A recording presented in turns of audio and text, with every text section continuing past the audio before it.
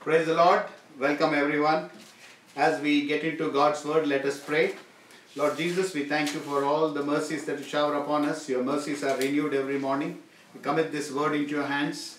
Lord, let the word go with thy power and the demonstration of the Holy Spirit. Not anything of me or anything that I have done, but be glorified in everything. In the name of our Lord Jesus we pray. Amen. All the time we categorize people. We say he's friendly, he's unfriendly, or any type, or classify people according to the race or economics, gender.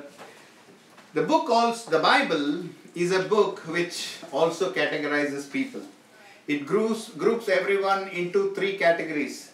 The Bible categorizes people under three categories: the natural man or woman, carnal man or woman, spiritual man or woman.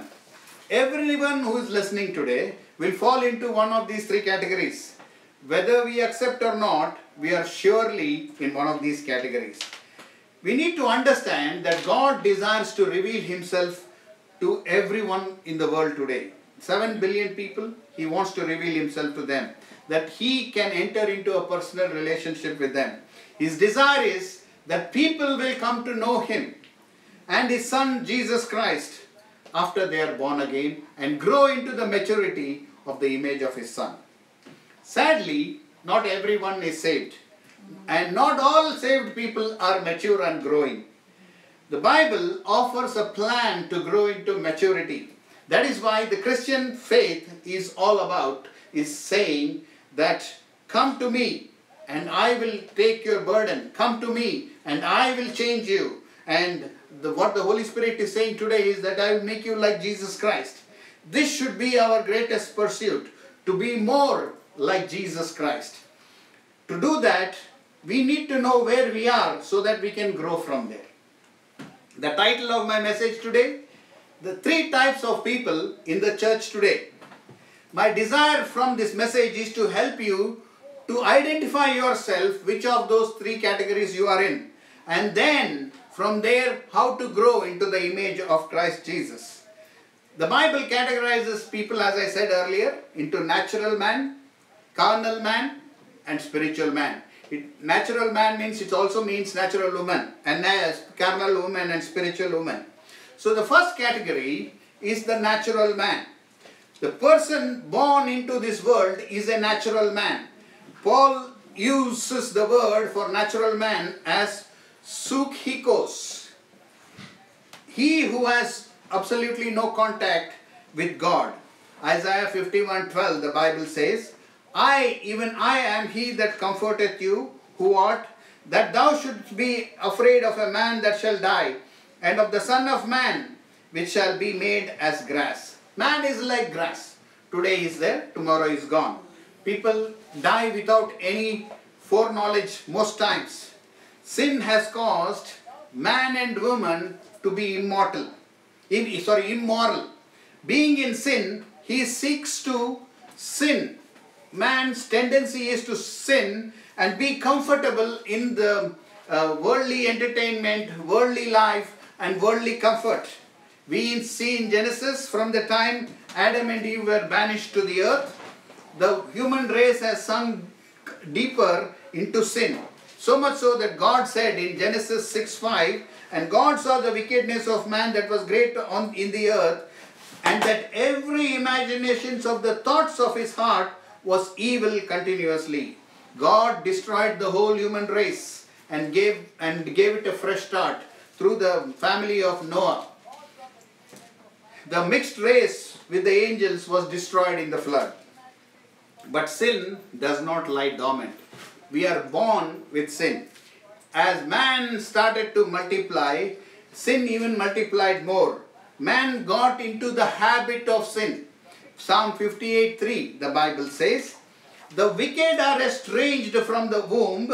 They go astray as soon as they are born, speaking lies.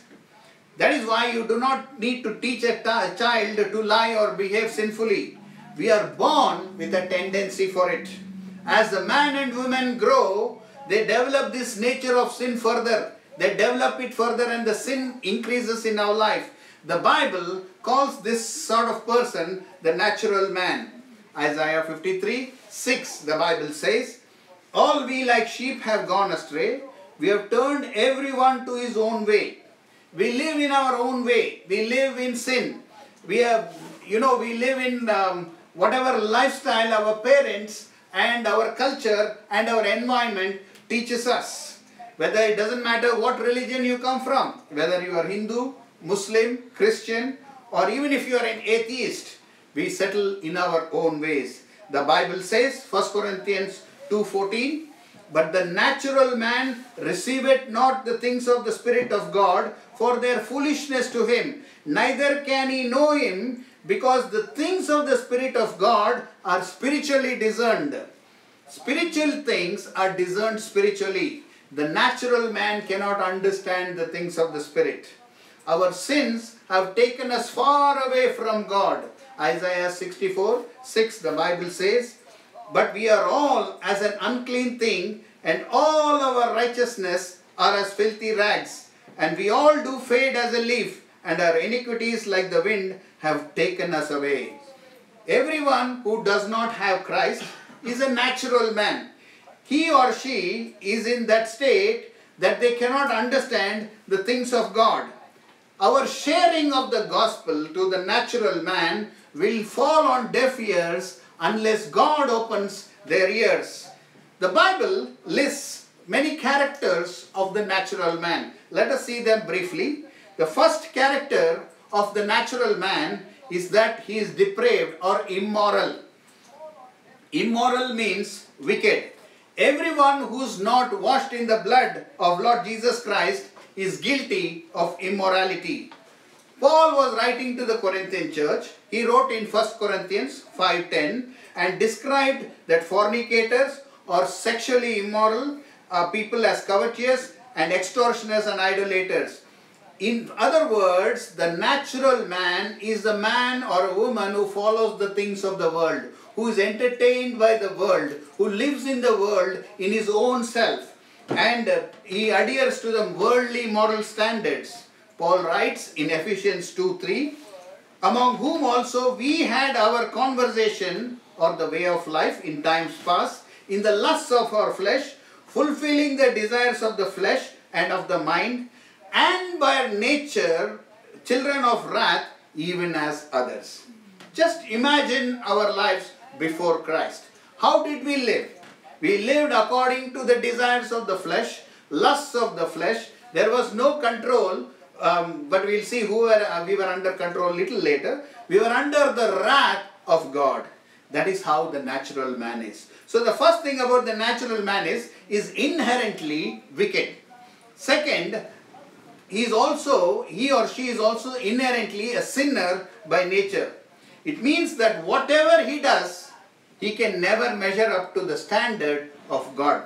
He never can live up to the law of God. The natural man is prone to sin. He is naturally inclined towards sinning.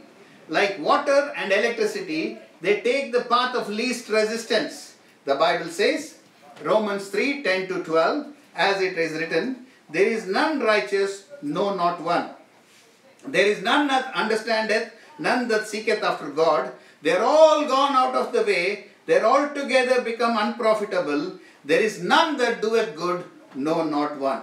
The natural man is naturally corrupt, naturally wicked, naturally evil, naturally immoral, naturally degenerate, naturally depraved or wicked or evil. The third thing is that he or she is dominated. The natural man or woman, a person who is not saved, is under the control of the devil. There is no other word to describe it. Under the control of the prince of the power of the air. Completely controlled. The devil satisfies by fulfilling the lusts of the flesh and desires of the mind. Conveniently, there are all sorts of philosophies, all sorts of excuses for doing sin, for committing sin. There is always a way to commit sin. There is always all types of entertainment to meet all needs of the flesh. Religiosity, there are many religions to meet the fleshly desires. There is mental satisfaction. Man or woman thinks that they are under total control, but sadly it is wrong. It is the God of this world is under control, who is in control. The natural man thinks he is in control of his destiny. They tend to think that they are in control, but actually if you see, they are dominated by the devil. He is under the control of the master puppet, who controls the puppet, and that is Satan. The Lord Jesus said, John 8:44, you are of your father the devil, the lusts of your father you will do. He was a murderer from the beginning, and abode not in the truth, because there is no truth in him. When he speaketh a lie, he speaketh of his own, for he is a liar and the father of it. And then again Romans 6:20, the Bible says, for when ye were servants of sin, ye were free from righteousness. So natural man is a servant of sin. Sin is his or her master. The natural man is under the spell of sin, which causes disobedience to God. The Bible says a person who is born again, a person who comes to Christ Jesus, is changed from being a servant of sin and comes to God and becomes a servant of God. Now the fourth thing about the natural man is blinded. In 2 Corinthians 4:4, the Bible says, in whom the God of this world had blinded the minds of men which believe not, lest the light of the glorious gospel, who is the image of God, should shine upon them. The light of the gospel, the tracts we give, the word that we speak, the natural man cannot get it because he is blinded. Unless God opens this blindness, the blind man cannot receive it. Many of us were like that till God opened our eyes. Nicodemus in the Bible was like that. He was a master or a teacher in Israel and could not grasp the truth. Lord told Nicodemus in John 3:10, Jesus answered and said unto him, art thou a master of Israel and knowest not these things? We must understand this. Just because a natural man reads the Bible, hears from the Bible, reads your tract, he may never understand the gospel. He may never understand the gospel. God has to open his eyes. While it is true, this is true of the natural man, as believers, we have a big responsibility to pray to God that these eyes will be opened. You can give 1,000,000 tracts, but if there is no prayer, if there is no wrestling in prayer for the eyes to be opened, we may have very few results. So that's a big responsibility. In 1 Corinthians 1:18, the Bible says, for the preaching of the cross is them that perish, foolishness, but unto us which are saved is the power of God. Whenever the natural man hears about the cross, it is foolishness to him. He may have some temporary compassion. He may think, oh, what a great deed it is. But he will never take the step to say, oh, a Savior has died for me. I give up everything for him. Unless God opens his eyes. The natural man doesn't understand the people of God. The natural man will criticize the believers because they bother him too much or her too much. And he may not tell you why you are bothering him so much or her so much. It is like a deaf man who's criticizing music. He cannot hear it, but he criticizes it. Or a blind man appreciating art or looking down on art. He cannot see it, but he still does it. It is only Lord Jesus who can remove this blindness. No one else can. You remember the blind man Lord healed in John 9:25? What did that man say? Whether he be a sinner or no, I know not. One thing I know, whereas I was blind, now I see. Hallelujah. When Lord Jesus touches, the blind people will start to see. So you have somebody in your life, in your relatives, in your friends who cannot see what you are telling them about Christ. It is time to go on your knees and ask God to open the blind eyes. The fifth thing about the natural man, that he is spiritually dead. The spirit part of the natural man is dead. When Adam sinned, God said, if you eat the fruit of this tree, you will die. He did not die physically, but he died spiritually. As the population increased, most of the people lost their connection with God. The natural man inherited death from Adam. Romans 5:21, the Bible says, "Then as sin hath reigned unto death, even so might grace reign through righteousness unto eternal life by Christ Jesus our Lord." Death reigns in us because the spiritual part which needs to connect to God is dead. So we cannot be responsive to God. The natural man is unresponsive to God and the things of God. 1 Corinthians 2:14, "But the natural man receiveth not the things of the Spirit of God, for they are foolishness unto him, neither can he know them because they are spiritually discerned." We saw this verse before. God's things have no interest for the natural man. A natural man does not like to think or even have anything to do with God. Romans 1:28, the Bible says, "And even as they did not like to retain God in their knowledge, God gave them over to a reprobate mind to do those things which are not convenience." Today in the world, natural man is sinning. There is so much destruction. There is so much sin because God has given them over to a reprobate mind. Reprobate mind means a mind which God has rejected. They started to do things which are not pleasing to God. There are many pious, honest, good people in this world, but not all of them get saved. Not all of them openly receive God's word when you preach to them, because their mind is reprobate, is rejected. It is essential for Christians all over the world to pray earnestly for the salvation of these people. Only God can save them. Using trickery to convert them, undue influence to convert them, will make them only twice the candidate for hell. The sixth thing about a natural man is a natural man is without hope.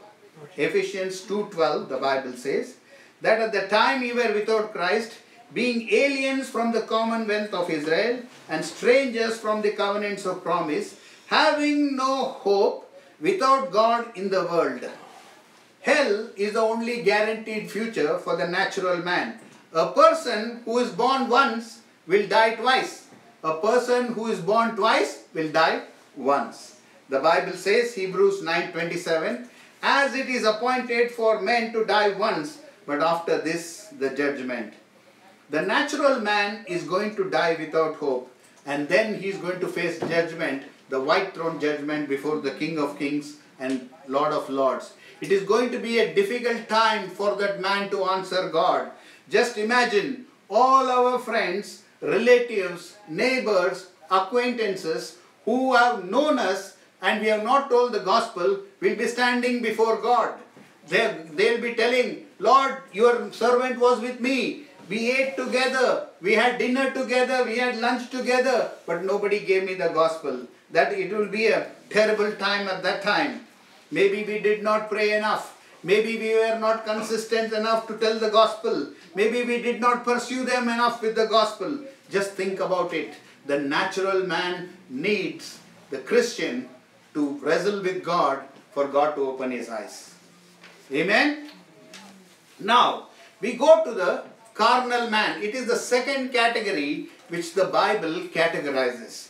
Now, the second category is called the carnal man or the carnal woman.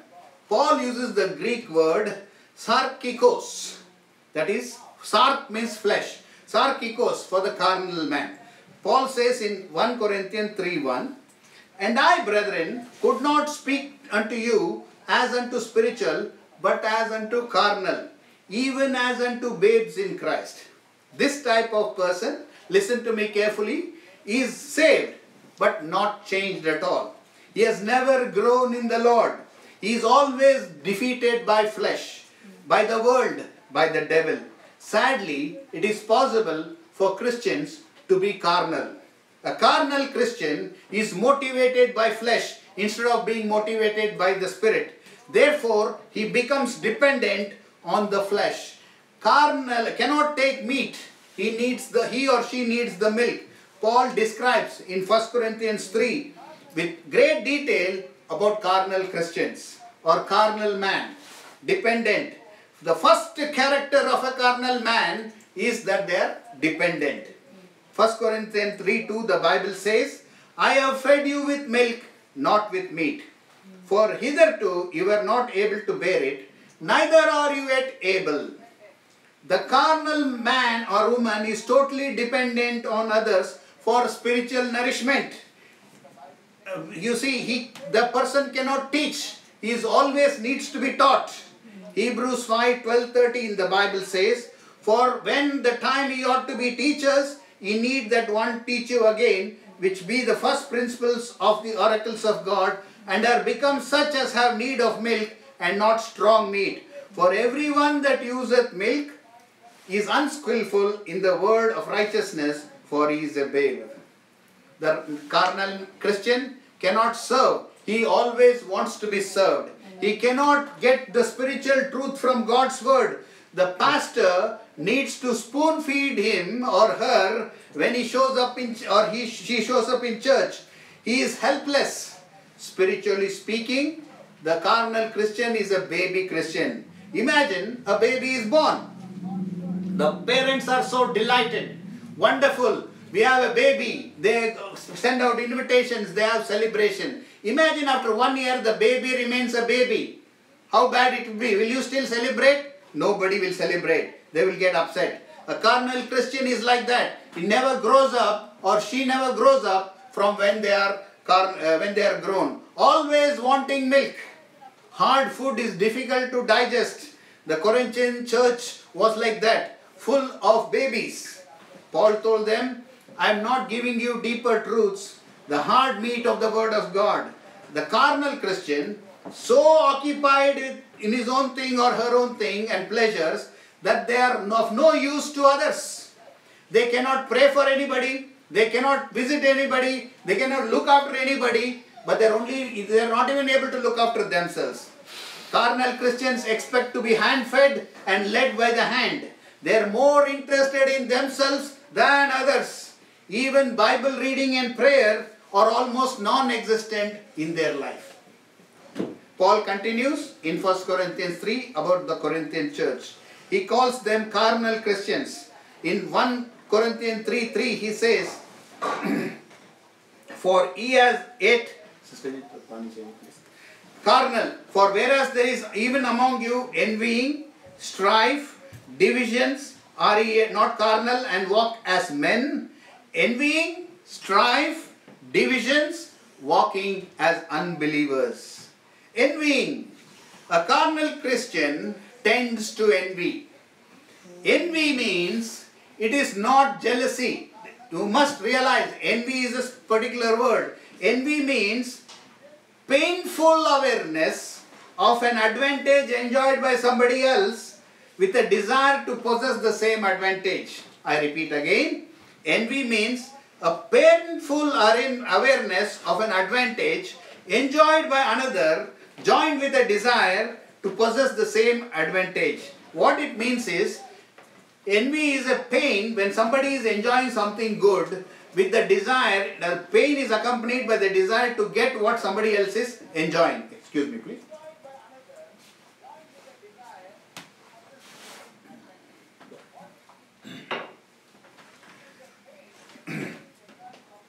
This is a common sickness in churches today. If pastor fails to talk something or smiles to a person, the person gets offended.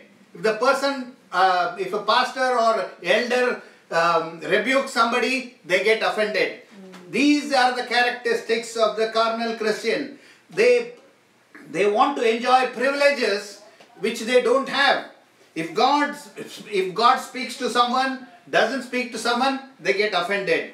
If during lunch or dinner somebody is taken care of more and somebody is not in the church, they get offended. This is childish behavior. This is the sign of a carnal Christian. That is why Paul calls them babies who drink milk.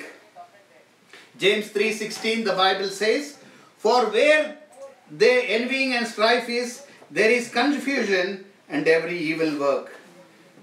Wherever there is strife, there is confusion and evil work. So wherever there are carnal Christians, there will be strife and there will be evil work, whereas the church was called to do God's work. You see how much carnal Christians affect the church. A small joke or a word spoken out of place, the carnal Christian will feel very offended. It is called the sickness of envying. The whole effort of the pastor, of the elders, to go and pacify this person now, take time out of doing God's work to now, to comfort this Christian is like taking care of a baby. When the baby cries, you have to drop everything and go and comfort the baby. Carnal Christians are exactly like this. The carnal Christians cannot retain the word of God. The revelation of God is like water on stone. It just flows and nothing is left after that. The stone doesn't absorb any water. Similarly, they cannot absorb God's word. The carnal Christian is always filled by himself or his things or her things. They are not so much worried about the things of God. The carnal Christian always puts himself or herself above God's work. The carnal Christian gets satisfaction out of envying or provoking one another. The Galatians 5:26, the Bible says, "Let us not be desirous of vain glory, provoking one another, envying one another." The second thing Paul wrote, if you see in 1 Corinthians 3:3, he said, the second thing is, first thing is envying, second thing is strife. Now strife, this is another very special sickness of the Christians, the new Christians. Proverbs 28:25. "He that is of a proud heart stirreth up strife. He that putteth his trust in the Lord shall be made fat." Strife is almost always a result of pride. Pride comes in all forms. Some you can see, some you can't see. We can only know pride from the actions. The carnal Christian is always looking to fight for something. They are willing to tear the church to pieces over silly, immature issues. They are easily offended and quickly aggressively defend their position. Many churches have been destroyed by this strife. A carnal Christian cannot pray peacefully because his mind is or her mind is full of offenses. The mind is full of justification for all the wrongs they have perceived. This great desire to justify their position and justify and satisfy the pride will cause strife. Carnal Christians think they are so spiritual yet destroy churches. And they try to bring the interpretation of the word of God to their standard. They won't rise to the standard of the word of God. And they try to dictate their teaching or their impressions or their theology on the pastor and the elders. It's a sad thing, but many carnal Christians do that. The fourth thing of a character of a carnal Christian always causes division. They want to gather like-minded people against others who are opposed.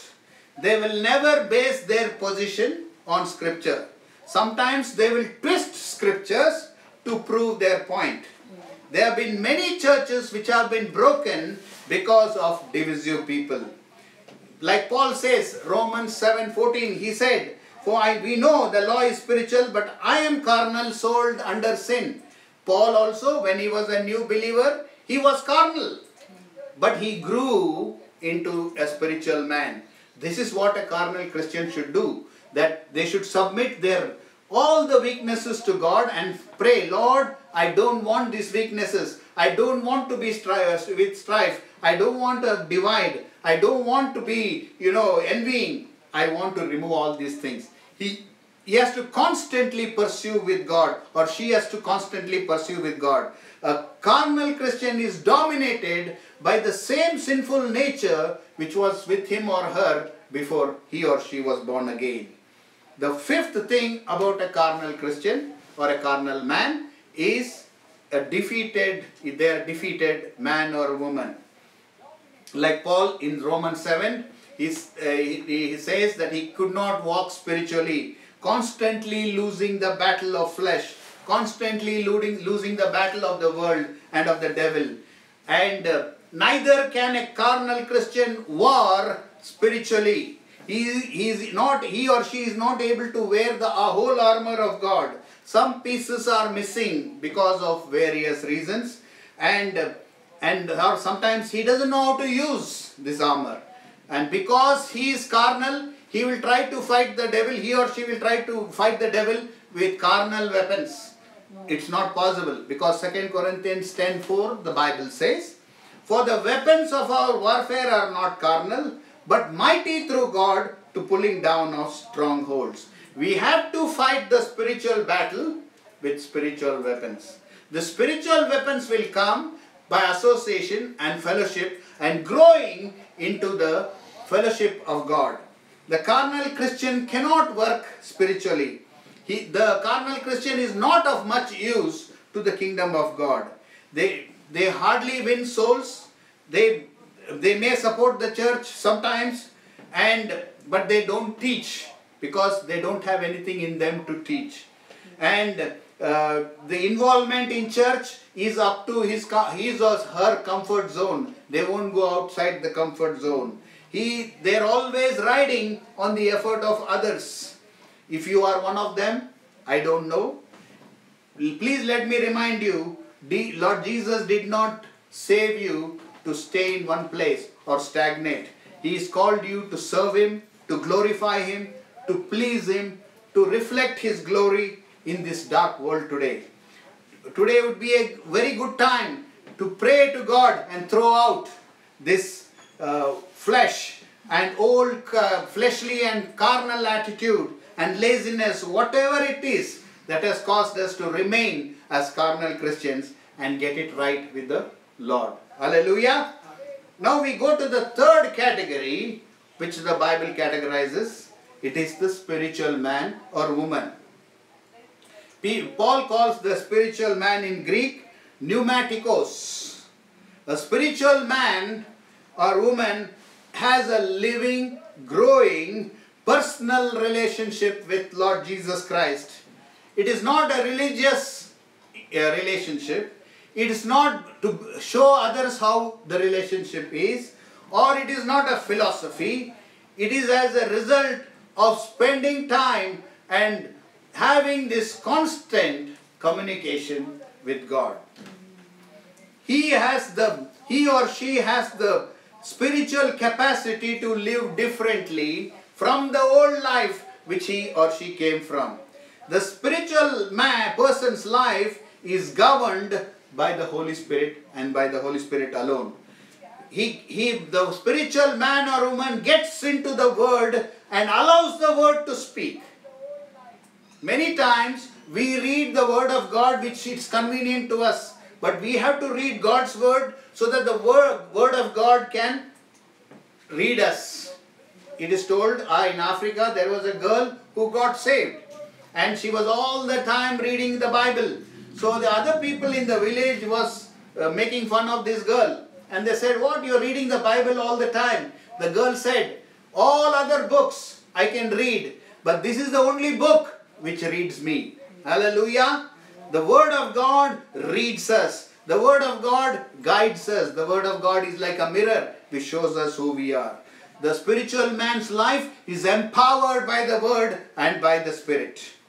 So the first characteristic of a spiritual man is he walks in the Spirit, not in the flesh. The Bible says, Romans 8:1. My favorite chapter, Romans 8:1. There is therefore now no condemnation to them which are in Christ Jesus, who walk not after the flesh, but after the Spirit. What it means is, there is no condemnation to them which are in Christ Jesus, who do not walk in the flesh, but walk in the Spirit. The transfer has to take place. After receiving Christ, we cannot remain in sin. We have to progress to a spiritual life. We need to compare our lives today to lives what we are living before. before born again and after born again. If there is no difference, then we are remaining carnal Christians. That is why the Bible says there is no condemnation for those who walk in the Spirit, not in the flesh. A spiritual Christian will not continue to walk in flesh. He desires to grow, and he will make every availability for the Holy Spirit and for the Word of God to transform his or her life. The Bible says in 5:18, therefore, as by offense of one, judgment came upon all men to condemnation, even so by the righteousness of one, the free gift came upon all men to justification of life. Righteousness is a free gift. I know that. Bible says that. Christians are the righteousness of God through Christ Jesus. But if you take that verse out of context, then you think that whatever we do, we are righteous before God. But God's word always has a qualification. You have to match whatever you are thinking with the rest of the word of God. Now let's listen to Romans 8:4. What does the Bible say? That the righteousness of the law might be fulfilled in us, who walk not after the flesh, but after the Spirit. The truth, the free gift, is active when we walk in the Spirit, not when we walk in the flesh. The righteousness cannot be fulfilled in our life, or it will be, our life is not transformed into righteousness of God if we walk in the flesh, but if we walk in the Spirit. As general practice today, that as it is being taught, only half truth, that they say that you are the righteousness of God. And people think that they can live whichever way they want and they are still righteousness before God. Sadly, that is a wrong teaching. Because the Bible says, if you go further in Romans 8:8, he says, so then they that are in the flesh cannot please God. Imagine, if you cannot please God here, how are you going to please Him in heaven when you see Him face to face? It's almost impossible. So, a person who is a spiritual person, the first characteristic of that person, he or she will not walk in the flesh, but will walk in the Spirit. The second characteristic of a spiritual man is they are going to be led by the Spirit. Every step of this man or woman is directed by the Holy Spirit, by the still small voice of the Holy Spirit. You learn to recognize the voice of the Spirit when you spend time in prayer with God. That when the Holy Spirit speaks to us, we will know it. Not that some people, when it is convenient, will say, oh, God spoke to me today. Or when it is something good, He says, God spoke to me today. When it is not good, they think it is not God speaking, because they don't know what God is speaking. But the Galatians 5:16, Paul says, this is, I say then, walk in the Spirit and you will not fulfill the lusts of the flesh. It's quite natural for a human being to fall into the lusts of the flesh. It is in various forms. We are weak in many areas. We tend to fall in that area. But what happens? If you leave it just like that, it will cause you a problem in all your life. It will cause you a problem. We should now take that fall and go to God and say, Lord, I have fallen. I don't want to fall again. What do I need to do? Pursue with the Spirit of God so that it is prevented next time. That is the way of growth. You slowly chop off all things which are not necessary. As Christians, we neglect this very much. There is very few, very few people really pursue God about the weaknesses and about their failings. As Christians, we should be unhappy with our failures. But what happens? We try to excuse ourselves. Oh, we got angry this time. Next time I'll be careful. I won't be angry. But it will never work. The Lord, Holy Spirit, has to remove that problem from our lives. The spiritual man or woman is unhappy with the failures in life. The focus is on the Spirit of God, to listen to the Spirit of God and find out, Lord, how can I prevent it next time so that it will not happen in my life? So then you remove this and slowly you are gradually being transformed into the image of Lord Jesus Christ. Hallelujah. Listening daily to the Spirit, and so that we will know His voice. Not very rarely you listen to God's Spirit, occasionally you hear from God, and when some problems are pressurizing us, so we take the easy way out and say, God spoke to me to take this way. That is not the way we listen to God's Spirit. It's a life style. It is not a once in a while occurrence. Because the Bible says, Acts 2:28-29, that in the last days the Spirit of God is going to be poured out on everyone.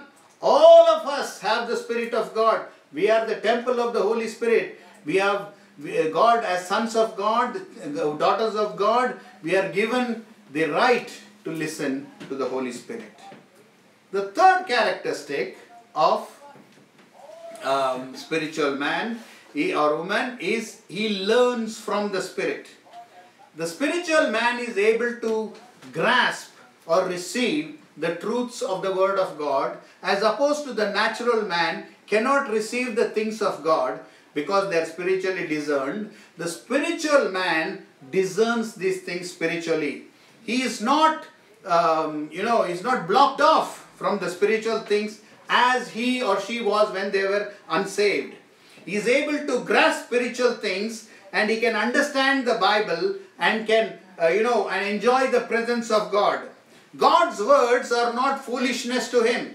They are necessary food. Like what Job said in Job 23:12. He said, "Neither have I gone back from the commandment of his lips.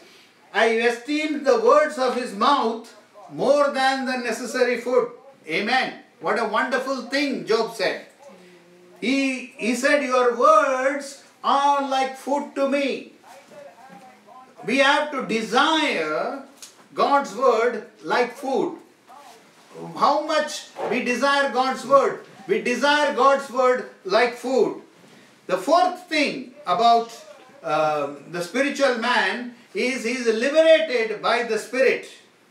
The spiritual man is liberated from bondage to flesh, the world and the devil. I mean, spiritual man is made free from most of the things which used to dominate him or her. In Romans 8:2, the Bible says, "For the law of the Spirit of life in Christ Jesus has made me free from the law of sin and death." But see, instead of doing whatever I was doing before, I now watch my step. I now watch my character. I now watch my behavior. I now watch my thoughts. And everything unclean, I just go to God and say, "Lord, these things I don't like. Lord, help me get over it. I want to be like Christ." That is the overriding desire. So the Word of God becomes like food. The Christian is able to discern and judge things, judging and examining every aspect of his life or her life to match the image of Christ. The world may not be impressed. We are not doing this for the world. The world will think you are crazy, but that's fine. But we are doing it for the sake of Christ.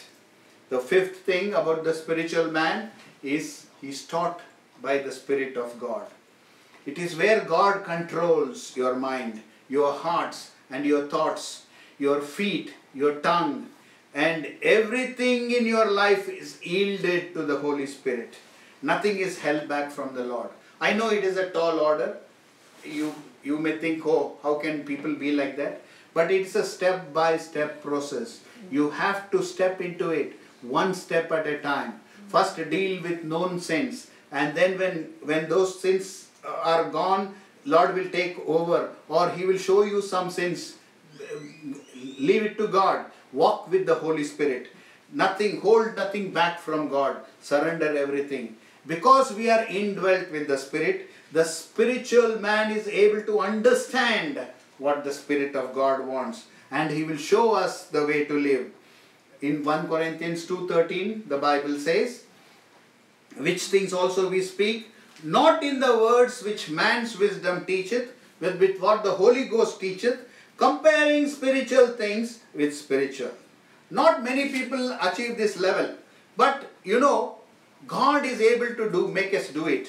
God is able to give us the grace and the mercy and the power and the wisdom to help us achieve it. But we have to start to grow. We cannot remain where we are, because if we remain there, we tend to be carnal Christians. We will not be spiritual Christians. And this, this life of spiritual life is not for a particular elite group.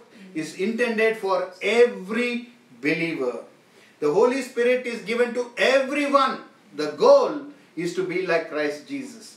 To make us spiritually minded, to make us spiritually driven.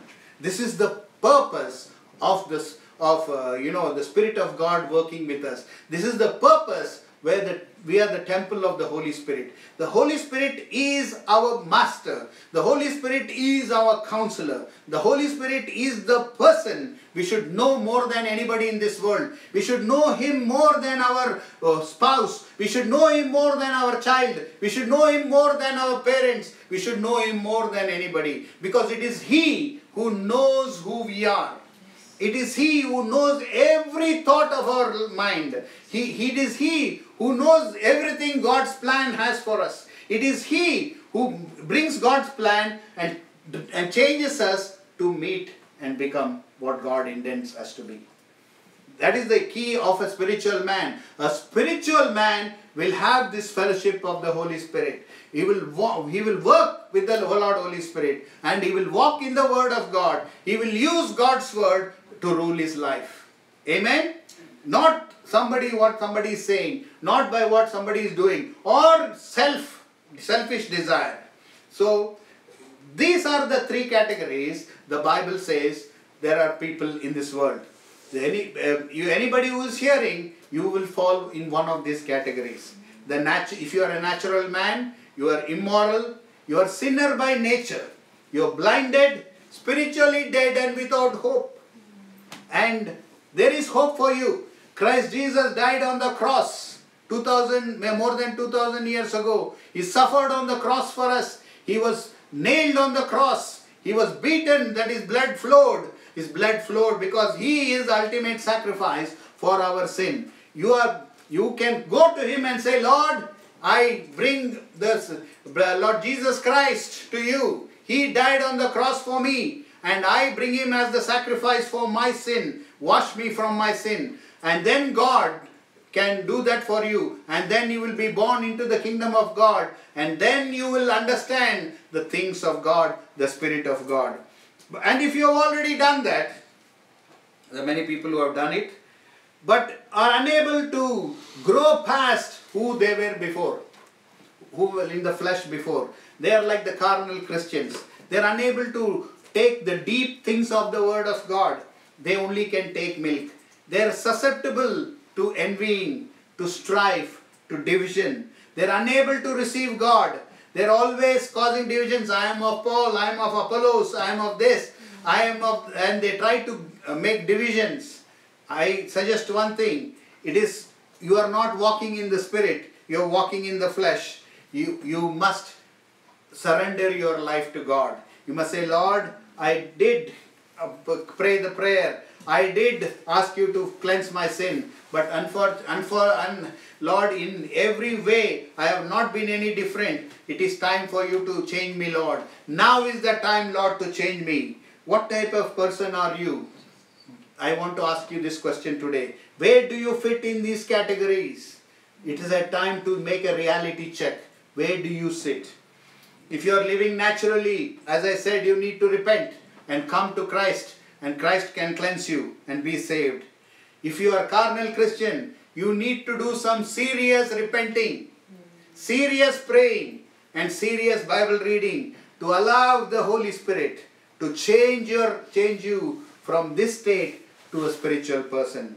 And if you are a spiritual man or a woman, you need to be growing more and more to be like Lord Jesus Christ. The world is looking for such people. The world is looking for a spiritual Christian. The world is looking for a demonstration of the face of Christ. The world is looking for a demonstration of the power of Christ. The world is looking for a demonstration of the reality of Christ. Don't go just by healing, by tongues. All these people are not so much interested in that. Yes, people will crowd you for healing, they'll go back. That's not what the world is looking for. The world is looking for Jesus Christ, the reality of Jesus Christ. Only you and me as spiritual Christians can provide it to the world, that they will also come to Christ Jesus.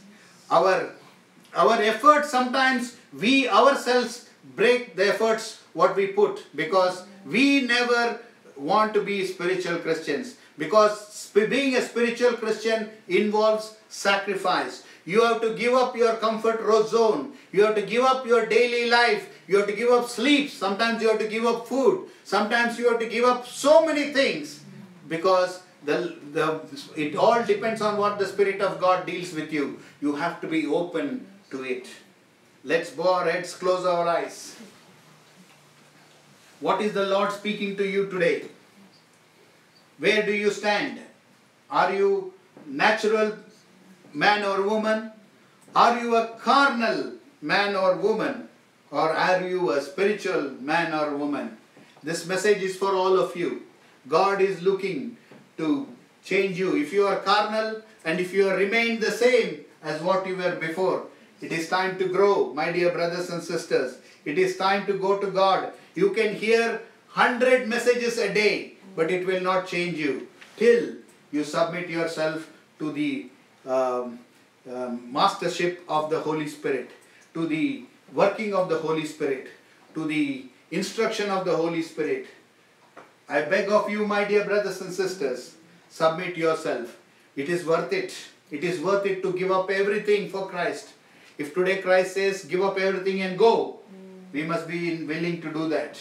So let us commit to God. If you are a carnal Christian, to commit to God that, Lord, yes, I give myself to you. I want to be spiritual. And if you are spiritual, I encourage you to continue to grow into the image of Christ. The world needs a witness. The world needs the perfume of the gospel. The world needs the demonstration of the power of God. Father, we thank you and praise you for your word. Lord, your word is true. Your word, Lord, reveals the innermost things in our heart, Lord. I pray, Lord, that as this word has gone forth, I pray that everyone who have heard, Lord, will make a decision today. If they are carnal, they will make a decision to be spiritual. If they are spiritual, they will make a decision, Lord, to grow. And if they are natural, they will make a decision to be saved. Thank you, Father. I commit them into your hands. I commit your word into your hands. Be thou glorified and be thou exalted. In the name of our Lord Jesus we pray. Amen. The Lord bless you and keep you. The Lord make his face to shine upon you and be gracious unto you. The Lord lift his countenance upon you and give you peace. In the name of Jesus. Amen. Amen. Have a wonderful week. God bless you.